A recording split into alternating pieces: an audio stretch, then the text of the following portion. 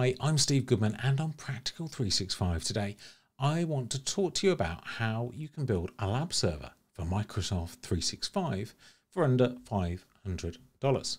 Now, the first question you might have on your mind is why? Why would I do this? I spent all this time moving to the cloud, and Practical 365 is saying build servers. Well, no. If you've moved everything to Microsoft 365, if you've moved all your on-prem stuff to the cloud, then you probably don't want to look back. It's only if you need to learn about more complex scenarios. So if you are working with lots of customers and you're helping them on this journey, moving to Microsoft 365, then you'll have seen a trend for moving from Office 365 E3 licenses to Microsoft 365 E3 and now to Microsoft 365 E5. I would say at least 50% or more of the customers I work with are either looking towards or have bought Microsoft 365 E5 licenses. And new customers that haven't moved to the cloud yet, there's usually a good reason for this. There's complex environments on premises as well. So there are good reasons for doing this, and it's not really, mad. However, if you are thinking to yourself, no, this is not for me, then stop. Don't worry about it. But there is a need, especially if you are running a hybrid environment, so AD on-prem, you're running a couple of Exchange servers for mail relay, recipient management, to maintain some of those skills. The one thing that this Hafnium thing from a few months ago, and on the podcast recently, we were talking about another set of security updates for Exchange as well. They're finding a lot of the stuff here. You've got to keep patching regularly. If you're not up to date on your Exchange skills, then you probably need something that you can use to brush up on those skills. And maintaining on-prem skills using a lab server is the perfect way, because you don't really want to test in production if it is your mail relay for your application servers and all that sort of critical stuff.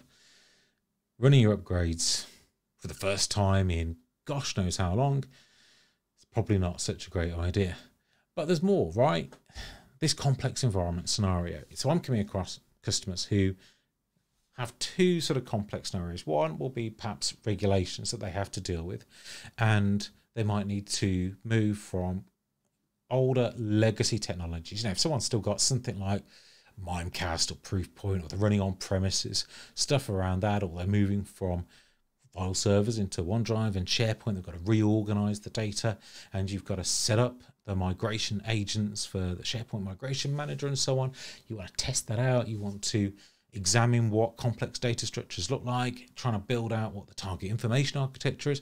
Then these are good reasons to be able to test out a different environment. So, your legacy Exchange source environment, old sort of legacy Mimecasty Proofpoint stuff. You want to move those to something like Microsoft Defender for Office 365. You want to see what that process is like. So you're going to need some environment that's going to have a representative before and after. And I'm also seeing lots of multi-forest environments as well. So companies who have a bit of a mess, and there's a reason why they didn't decide to go to Microsoft 365 yet. And this is the chance. They bought the licenses, and we've got a complex multi-forest scenario to deal with. And you want to be in practice with that. And the other scenario is the client aspect to it as well. So lots of device migrations, forest consolidations around at the moment. So you want to be able to do some of the work that goes with that. And this is where a lot of this is key, because if you're doing a migration for AD, then you're probably going to do this as part of the Microsoft 365 migration, where you might be moving user accounts between forests to consolidate things together. But it might be the opportunity that you won't have for a long while yet to get rid of things like Config Manager or one of its competitors and move straight to Intune. Get rid of the old stuff. Move machines to Azure AD managed. Now, you might want to test out some of these scenarios though, because perhaps if you've never tested Azure AD joined Intune managed machines, where they're connecting, perhaps using a VPN client with always on VPN or something else, back to on-premises to access file shares using AD credentials, then you want some sort of test bed to see that in action and test it in different scenarios. If you're doing that for your organization, then perhaps you won't buy a lab server yourself to do this, but you might want to buy one if you are doing it for lots and lots of different customers, if this is your day job doing it over and over again. The other thing is we want to learn about new stuff. All right, you might be thinking, I've done Microsoft 365, what's next for me? There's so much to explore, as we've just said, but there's also stuff where you get a lot of overlap as you move. For example, that file server migration might involve some stuff going to SharePoint Online, some stuff going to OneDrive for Business, but other stuff going over to Azure Files. And if you want to do that, then you might want to be able to test those kind of hybrid scenarios where data is cached on premises. You might also, alongside your Microsoft 365 project, be working with technologies like Azure, and you might have long-term hybrid on-premises requirements as well. So whilst you could spin up a simple environment in Azure, on-premises is going to give you some of those capabilities where you can learn about Azure Arc and some of these more interesting up-and-coming technologies where you're not going to get the chance to build out and test these anywhere else. Now, the problem is, and I've had this problem myself, how do you do this relatively cheaply? And the cheapest way of doing this is to buy second-hand hardware. So eBay is your answer to most of these. So I had a couple of options. So one was buying a mini PC to do this. So I thought, right, I could buy a mini PC, and with this mini PC, I could keep it somewhere quiet, out of the way, and that'll be quite nice. But when you look at these, they're really expensive. So if we're talking pounds, £1,500, $2,000 for something with 64 gig of RAM, and might have an i7 processor or i5 processor, but it's a laptop processor. It's not a massively brilliant workhorse. I mean, it's in one of these, the MTR behind me. It's good for that. But would I want to run my whole big complex lab environment on it? I don't know. The other one was desktop workstation. And the great thing about a desktop workstation is you can build out stuff and also use it for other things as well. So this is a desktop workstation here that I'm using to record on, do all the videos on that, and I run virtual machines on it too. And that's what I was using until I thought, well, I can't put more than 64 gig of RAM in it. And again, we're talking about the same sort of money, $1,200, but a desktop workstation does have some advantages, because if we're using a desktop workstation, then we can put nice coloured fans inside it, make it look all nice and fancy. But we can also stick a fancy graphics card in it as well. And with a fancy graphics card, that does mean that you can do things like some of my other videos, like the NDI stuff, where we are going to rely on being able to offload some of that encoding to the GPU. So you can do some cooler things with it. But if you're trying to do stuff where you want to build out a really big lab, and you're also going to be using this to control the lab, then this is where you're going to get to a point where if you're using above 48 to sort of 50 something gig of RAM, and you've got 64 gig of RAM maximum in one of these boxes, then you're going to come into some problems, because the PC is just going to run very, very slowly. And you've spent all that money, and then you realise you're back to square one. Do I buy two PCs? I know. And is it a waste to have a really nice PC hidden away that I can't actually use for anything? So the other option, or the last option of these, is second-hand servers, and this is where the eBay angle comes in. So what you can get off eBay is something like this. So this is not on at the moment. This is a video I recorded earlier just to show you what one looks like inside. And there's a part of me that when I look at that, I think I remember buying servers like that 10 years ago, and I never thought I'd be buying one to stick in my garage. So granted, if you have been buying servers and you've thrown away better than that, then I'm in the same boat as you. I had servers like that, and then I replaced them with blades years ago. And these are actually perfect for what we want. So if we have a look at eBay, as I said, that's the place to go and look for. You look at something like a Dell R710, 128 gig of RAM. They're so cheap now. If you look down here, 128 gig of RAM, you can go higher, 256 gig, 192 gig of RAM, whatever you want. Next to nothing at all. You can buy some very cheap servers that are going to be great for running a complex lab, because remember, you're not expecting this to run your organization. You're not going to have live users on this. You're just going to be building it out. And what you want is virtual machines that are up and running. And when they're up and running, you're going to be doing stuff on them. But apart from that, no one's going to be accessing mailboxes. Apart from when you test data migration, then not much else is going to happen. You just need the RAM there to support what you're going to be doing. So, for example, if I look in Hyper-V here, I've got the desktop, and that's got a few VMs on it. So a couple of VMs that I'm going to use for some local client stuff.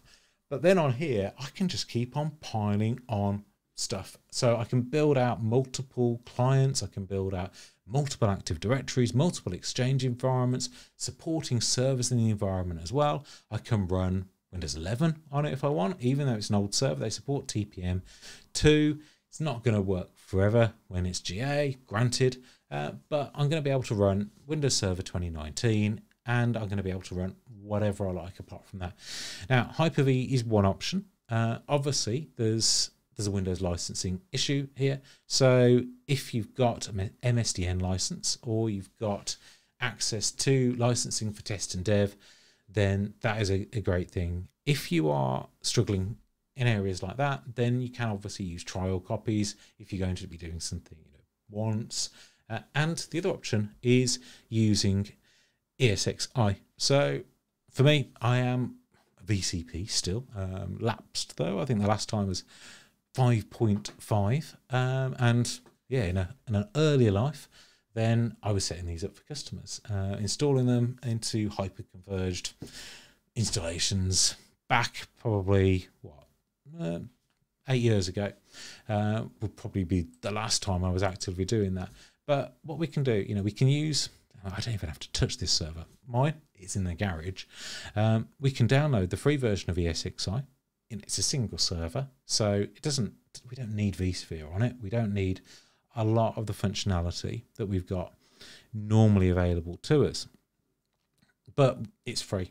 It's a free license. You can sign up on the VMware website and you can install it. And it's not going to take up a lot of space on the box. And it means that it's effectively going to be a workhorse. So I've got Hyper-V on it at the moment. Next thing I'm going to do, I'm going to go to ESXi just to simplify this down, because really to sort of test this setup, I've done a full server installation. I'm either going to, you're either going to use Server Core, or you're going to use something like ESXi and then run your Windows VMs on top of it. That's the sensible option.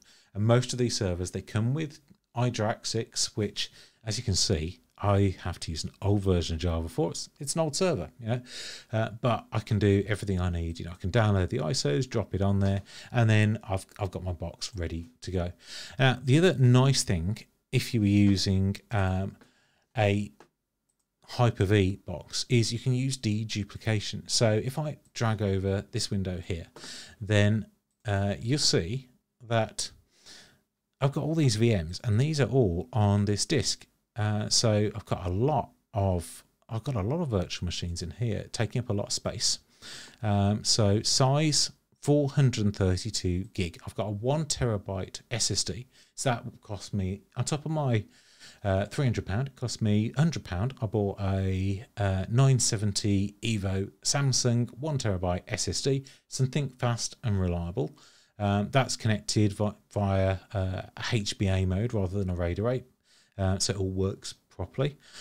And then I've switched on dedupe in Hyper-V, in Windows Server. Now that has squashed all that down, because remember, I'm running lots of Windows servers on here, mostly running the same versions, and I've got templates as well. That's using 93 gig of space. So I can keep on piling stuff on if I want to use the server this way.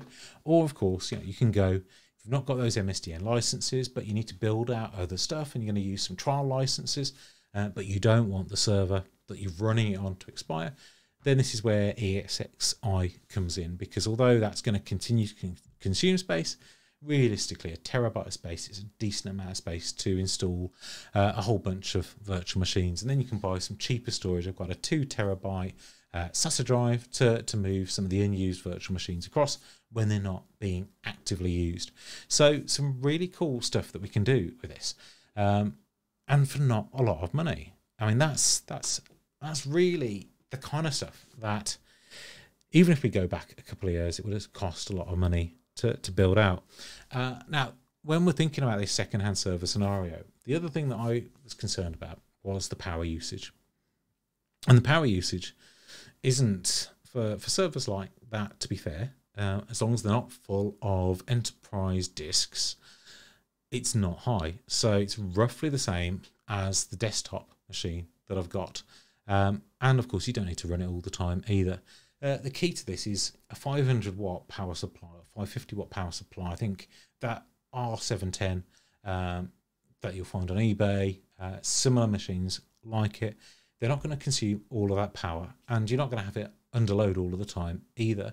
And because you're using a consumer grade SSD plugged into it, because it is just for testing lab, you know, it's not intended to be a workhorse, then it's not going to take up a lot of power. It's going to use, you know, less than 100 watts when it's on, and the noise, well, when you turn it on, it's absolutely epically noisy.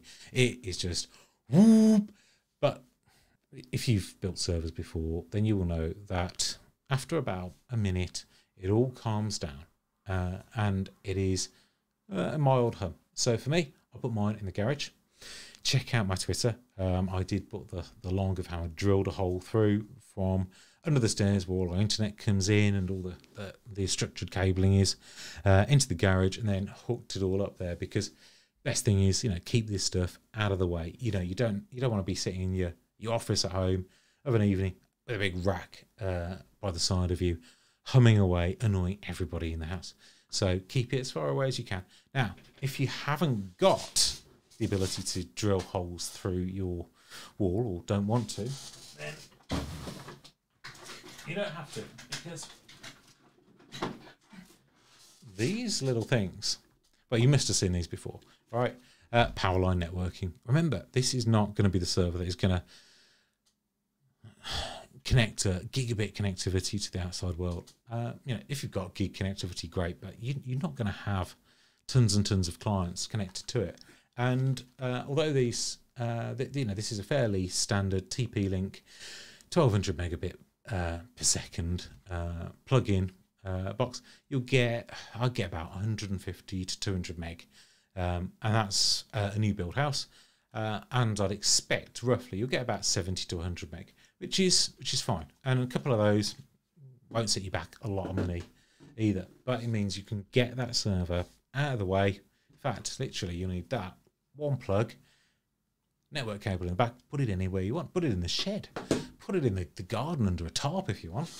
If that doesn't work, don't blame me though, but you can just keep it away from anywhere that it's going to annoy you, because it's worth it really for less than $500. Because of course, if you built a really splendid box, you spent $2,000 on a NUC, then yes, it's going to be quieter. But are you really want to let it gather dust in a cupboard out of the way? You probably want to use it for something a lot more fun than just building servers. So hopefully you found this useful. So check out eBay. It's one of these areas where most of the people buying servers want to play with Hyper-V or ESXi. So there is a lot of guides out there for how to do this on a lot of the common models like DL350s, R710s, on forums like Reddit's HomeLabs forum. It's not something you want to go down a rabbit hole on. Use some of the guides on there to sort of get you over some of the hurdles, like if you need to reflash a HBA or something like that because you can't find the drivers. But to be frank, most of the stuff you're going to buy, like 300 quid R710 or DL 380 G7, it's going to be mostly from one of these vendors that buy older equipment, they refurbish them, they take all of this out and send them out. They'll be clean because they've been in a server room for the last 7-8 years, and they'll work because they've been maintained fundamentally until somebody got rid of them, and that's all there is to it, to be honest. Buy one if it's useful. If it's not useful, then don't. But hopefully this has been useful. look at Hyper-V, look at ESXi. Let us know how you get on. So tweet us at Practical365. I would love to know if you've went away and built your own lab server. A couple of folks who've been following what I've been doing on Twitter have done the same thing, which I didn't expect anybody to do. But it's one of these areas where, for me, it's always been really, really useful. You know, I would definitely say that I've benefited more by being able to learn about stuff in my own environment, in my own time, than I would have been able to just try and do everything in production or share a lab environment with colleagues. So give it a go. If it works for you, that will be absolutely fantastic. Thanks for watching, and catch us on YouTube for more videos. If you've liked this, don't forget to subscribe and like the video. And we'll be back for more videos soon.